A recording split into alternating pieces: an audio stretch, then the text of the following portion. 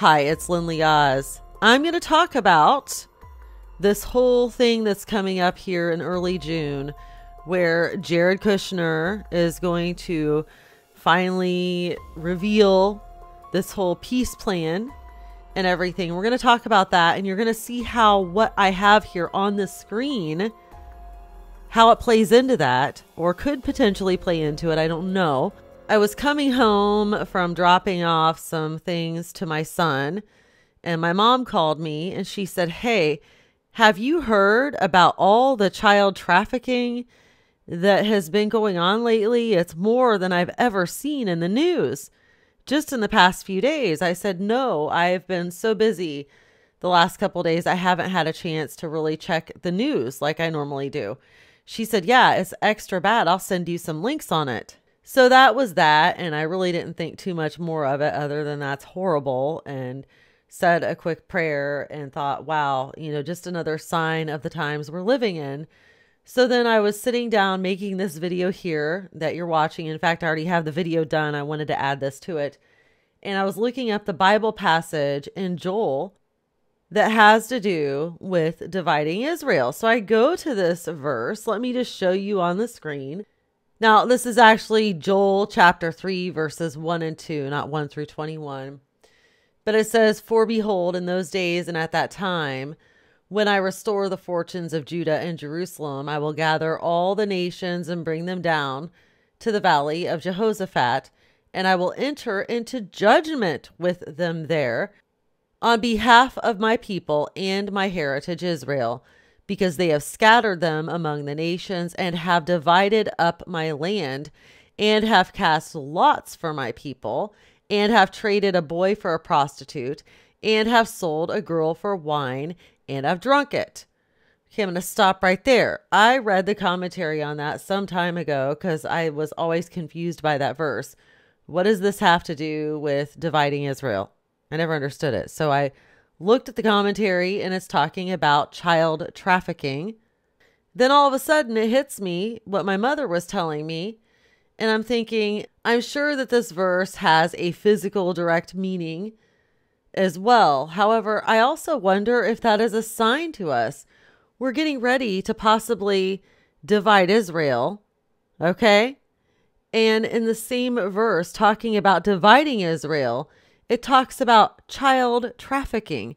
So I'm looking up stuff on child trafficking, and I come to this here on the Independent, all sorts of stuff going on with child trafficking. And then even more interesting, on UN News, it says rising human trafficking takes on horrific dimensions. Almost a third of victims are children. Note there, rising human trafficking. This article was published in January of this year, 2019. So there is a rise in human trafficking. Now, this verse in Joel is widely used to describe dividing Israel. Here you can see an article from 2011 by Joel Rosenberg, a message of warning to the nations: do not divide the land of Israel, understanding the book of Joel, part 5. And he quotes Joel chapter 3, verse 2, but he leaves out that last part I just read to you about child trafficking. So what does this mean? Could it mean something? I think it's definitely interesting. That's for sure. I think there is a direct meaning to that in this verse, but I also have to wonder, is it a sign to us? Because this is a prophetic verse as well. Is this a sign for us of what's going to be going on when Israel is divided and God brings down judgment because of this? Okay. "They have scattered them among the nations and have divided up my land, have cast lots for my people." And here we have child trafficking going on.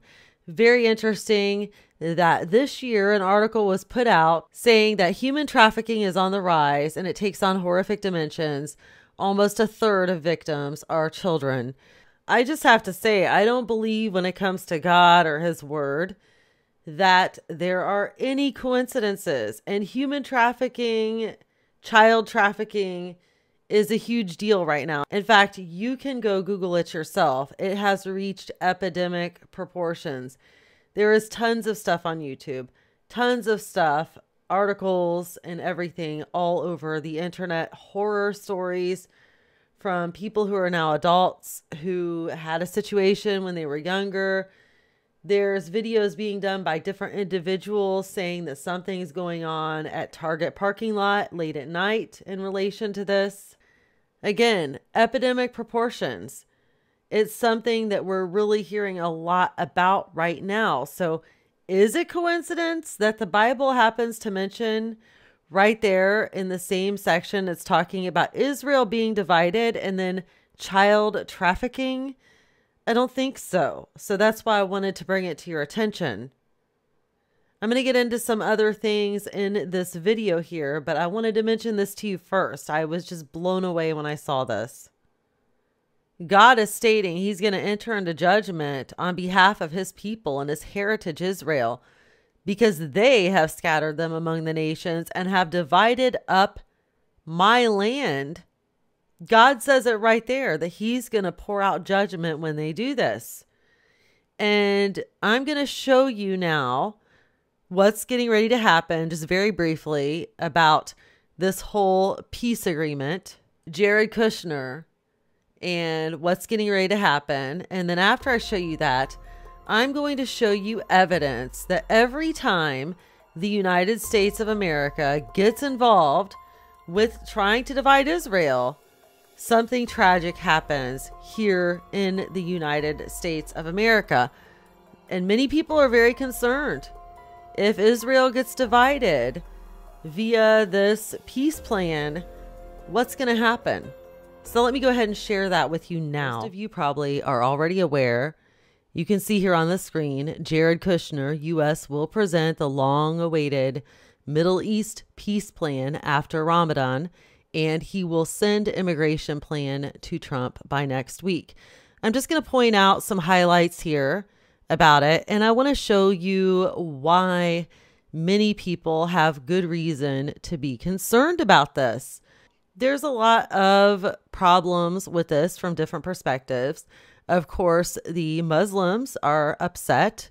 At least it is my understanding that many Muslims are upset about this because they feel that because of their heritage going back to Abraham through Ishmael, that Jerusalem belongs to them. And then, of course, you have the Jews and the Christians going back to Isaac through Abraham that feel that Jerusalem belongs to them. So this has been a very long battle between the Jews and the Muslims over this piece of land. So there have been many prophecies concerning America dividing Israel and what could possibly happen, including America being split down the middle through the New Madrid fault line, a major earthquake, and just splits the United States of America in half. There have been several people who have had prophetic dreams and visions about this. So that's one problem. There's also concerns over something devastating other than an earthquake happening here in the United States of America. And I'm going to show you at least 10 different times where America tried to divide Israel and something devastating did indeed happen. I'm going to show you that, but let's look at these key points about this upcoming event taking place in June right after Ramadan. It says, senior White House advisor Jared Kushner says the Trump administration will put forward its plan for peace in the Middle East after the end of the Muslim holy month of Ramadan in early June. Number 2, Kushner, the son-in-law of President Donald Trump, provides few details about the plan to reconcile the notoriously intractable disputes between Israelis and Palestinians. And finally, number 3, but he assures that the proposal itself is very detailed and will hopefully represent a comprehensive vision for peace. Now let's take a look at Michael Snyder's article from December 25th of 2016. It says 10 times that God has hit America with a major disaster after the U.S. attempted to divide the land of Israel.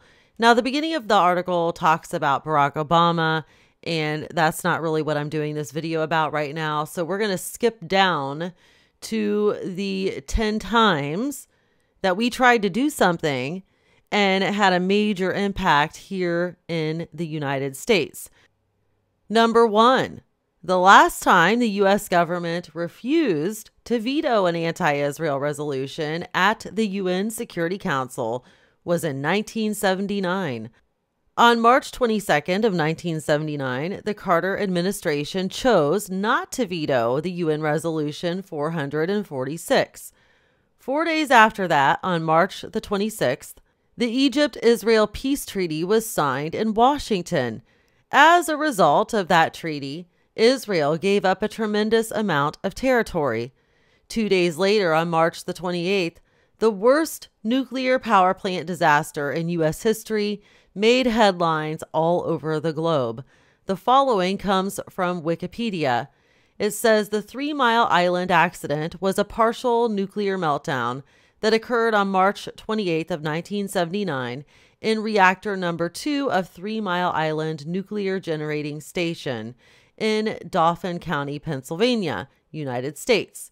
It was the most significant accident in U.S. commercial nuclear power plant history. The incident was rated a 5 on the 7-point International Nuclear Event Scale, accident with wider consequences. So there is reason number 1. Number 2. On October the 30th of 1991, President George H.W. Bush opened the Madrid Peace Conference, which brought Israelis and Palestinians together to negotiate for the very first time. In his opening speech, Bush told Israel that territorial compromise is essential for peace. At the exact same time, the perfect storm was brewing in the North Atlantic. This legendary storm traveled 1,000 miles the wrong direction and sent 35-foot waves slamming directly into President Bush's home in Kennebunkport, Maine. Reason number 3. On August the 23rd, 1992, the Madrid Peace Conference moved to Washington, D.C., and the very next day, Hurricane Andrew made landfall in Florida, causing $30 billion in damage. It was the worst natural disaster up to that time in U.S. history. Number 4. On January the 16th of 1994, President Clinton met with President Assad of Syria to discuss the possibility of Israel giving up the Golan Heights. Within 24 hours, the devastating Northridge earthquake hit Southern California. It was the second worst natural disaster up to that time in U.S. history. Number 5. On January 21st, 1998, Israeli Prime Minister Benjamin Netanyahu arrived at the White House, but received a very cold reception. In fact, President Clinton and Secretary of State Madeleine Albright actually refused to have lunch with him.